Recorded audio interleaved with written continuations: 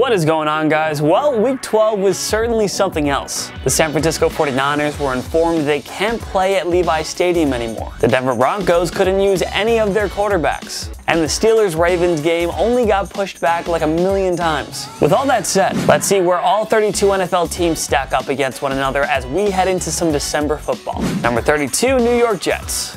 Previously 32nd. Nothing new to see here. The Trevor Lawrence sweepstakes is theirs to lose. We feel bad for Sam Darnold, but he clearly isn't the answer at quarterback. There just isn't any progress to speak of in 2020. The season can't end soon enough for the Jets. Number 31, Jacksonville Jaguars. Previously 31st. GM David Caldwell was fired after Jacksonville fell to 1-10 on the season. A fresh start in the front office was long overdue. Unlike the Jets, the Jaguars have been quite competitive in some games. They nearly upset the playoff-bound Cleveland Browns in Week 12, but just couldn't finish it. The Jaguars are the Jets' only serious challenger for the number 1 selection at this point. Number 30, Cincinnati Bengals. Previously 30th. Give them credit for staying competitive against the suddenly surging New York Giants. But you are what your record says you are, and the Bengals have lost 3 in a row, and 6 of their last 7. Number 29, Dallas Cowboys. Previously 27th. Just shameful. After a feel-good road win against the Minnesota Vikings, the Cowboys failed to show up in a must-win home game on Thanksgiving. Dak Prescott's price tag continues to go way up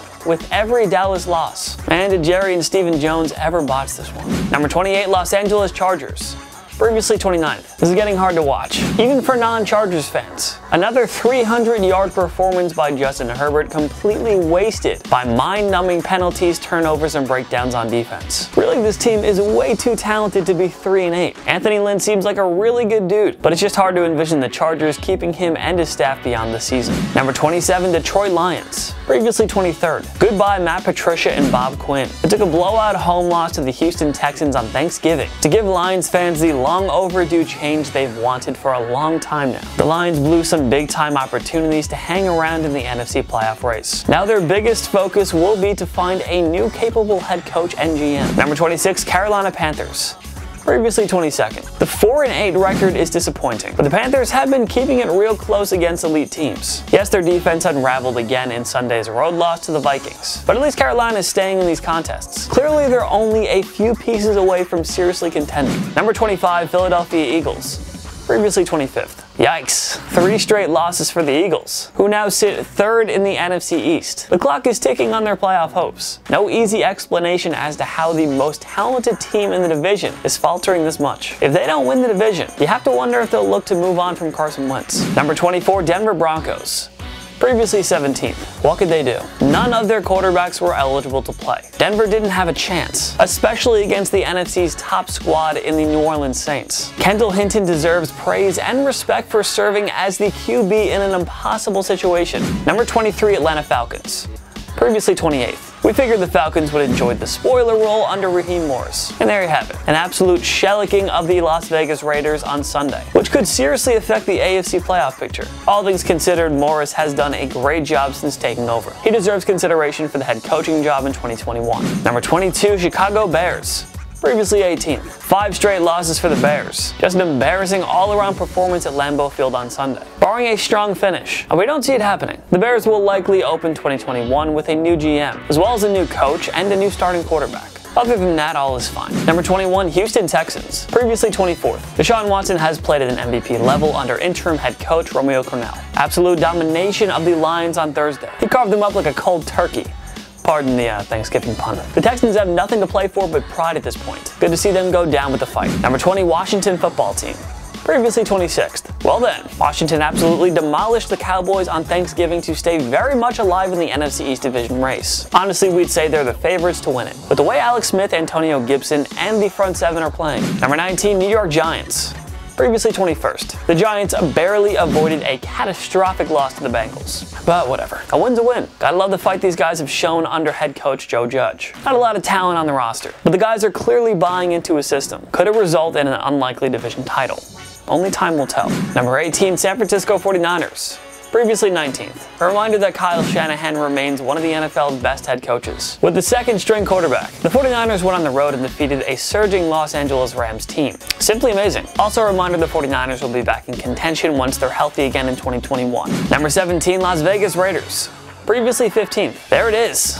the inconsistent Derek Carr and his Jekyll and Hyde Raiders. Following a promising 6-3 start, they drop a heartbreaker to the Kansas City Chiefs and then get utterly destroyed by the Falcons a week later. Good luck trying to figure this team out, but if they don't figure their own problems out soon, well, their playoff dreams will unravel quickly. Number 16, Minnesota Vikings. Previously 16th. The Vikings barely pulled off a thrilling home win against a slumping Carolina team, but they got the W, so they're still alive and well in the NFC wildcard race. They should have no problem beating Jacksonville this week. After that, a visit to Tampa Bay in Week 14. That game could carry serious playoff implications for both teams. We'll see if the Vikings can keep the momentum going. Number 15, Baltimore Ravens. Previously 12th. Baltimore's season is on thin ice now. Nobody is blaming them for losing on the road to the league's best team without their starting QB. But a third straight loss is a third straight loss, and the season could slip away fast if they don't pick it up soon. The good news? 4 of their final 5 opponents have losing records. So there's that. So I got that going for me, which is nice.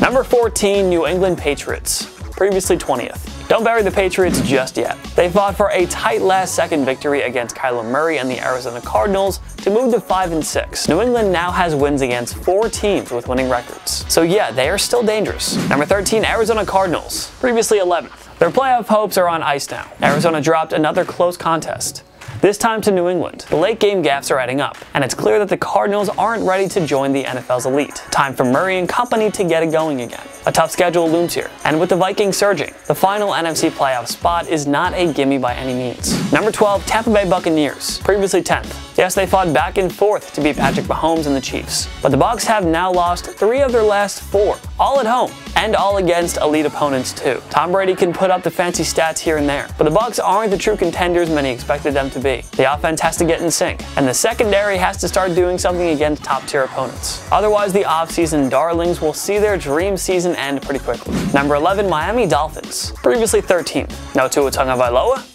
No problem. The Dolphins took care of business against the winless Jets, and they're in great position to snag a playoff berth. The AFC East division is very much in play, and at worst, they should earn a wild card spot. Give Brian Flores some Coach of the Year votes. He deserves them. Number 10, Los Angeles Rams. Previously 5th. Rams. Hello? You defeated the Seattle Seahawks and Tampa Bay Buccaneers. Then you followed up with a home loss to a San Francisco team without a starting quarterback. Yeah.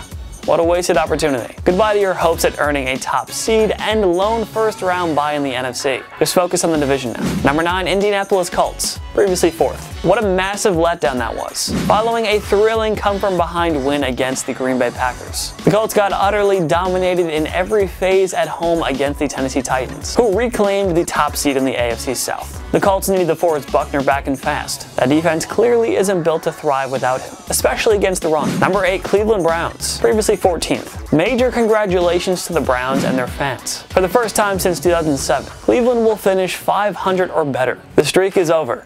Long live Kevin Stefanski and the Browns' rushing offense. Only 3 teams in the NFL have more wins than the Browns. That's crazy. Wow. Just an amazing feel-good story. And yet it feels like they're not earning enough respect at the moment. Trust us, this is a team that nobody will want to play in the postseason. Number 7, Buffalo Bills. Previously 9th. Big-time home win for the Bills coming off their bye week. They moved to 8-3 on the year and control their own destiny in the AFC East. But now comes the real challenge. Their final 5 games are at San Francisco, Pittsburgh, Denver, New England, and Miami. The Bills probably need just 2 more W's to clinch a playoff spot, but they'll need 3 or 4 in order to seal the division title. Number 6, Green Bay Packers. Previously 7th. Death taxes and Aaron Rodgers lighting up the Chicago Bears on primetime. It was all too easy for a Green Bay team that rebounded nicely following a frustrating overtime loss to the Colts. If it weren't for Patrick Mahomes, Rodgers would be the MVP frontrunner. Good to see the Packers defense put together a rare quality performance here in 2020. They're still a major threat to steal the NFC's top seed from the Saints. Number 5, Seattle Seahawks.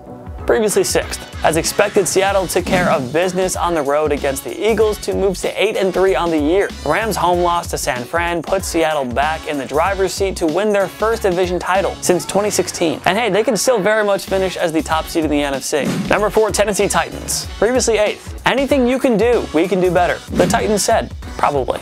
2 weeks after getting embarrassed at home by the Colts, the Titans returned the favor by, well, embarrassing the Colts on the road. And so Tennessee is now in the driver's seat to win their first division title since 2008. Side note, how incredible is Derrick Henry? Sorry for thinking he would regress a little bit here in 2020. At this point, we shouldn't count him out for the Offensive Player of the Year honors. Number 3, New Orleans Saints. Previously 3rd. the Saints weren't challenged in the slightest against the Broncos on Sunday. It was all too easy for a surging red-hot defense, and Taysom Hill once again did his job filling in for Drew Brees. The Saints are 2-0 without Brees. They won 8 straight games and control their own destiny in the race for the top spot in the NFC. Number 2, Kansas City Chiefs. Previously second. Patrick Mahomes vs. Tom Brady Part 4 didn't disappoint in the slightest, but it was Mahomes, the best QB in the NFL right now, who came out on top over the GOAT. Their head-to-head series is now even at 2 apiece. It was a historic afternoon for Mahomes. 37 of 49 for 462 yards and 3 touchdowns. Tyreek Hill single-handedly won a lot of fantasy managers their games with 13 catches for 269 yards and 3 touchdowns, including the game-clinching catch in the final minute. The Chiefs just keep on rolling, and it's not a stretch to say they're the team to beat as January draws closer. Number 1, Pittsburgh Steelers. Previously first. As expected, Pittsburgh got past a Baltimore team that was missing several key players. They are just 5 wins away from pulling off the second 16-0 season in NFL history, but their upcoming schedule includes games against 3 playoff contenders in the Bills, Colts, and Browns. Celebrate this week, but there are ways away from accomplishing perfection, and KC is still coming for that top seed in the AFC. What changes would you make to our power rankings? Join me in the comment section below. Make sure to follow myself and TPS on social media. We post great content all the time. Instagram, Twitter, TikTok, YouTube, we're on everything. Go follow, go subscribe. Subscribe to TPS, we post videos every day. Every day's a new video. And like this video, it really helps us out. Just one click down below, that's all you gotta do. Of course, thank you so much for watching. I'm Jason Biondo. I'll see you next time. On my knee.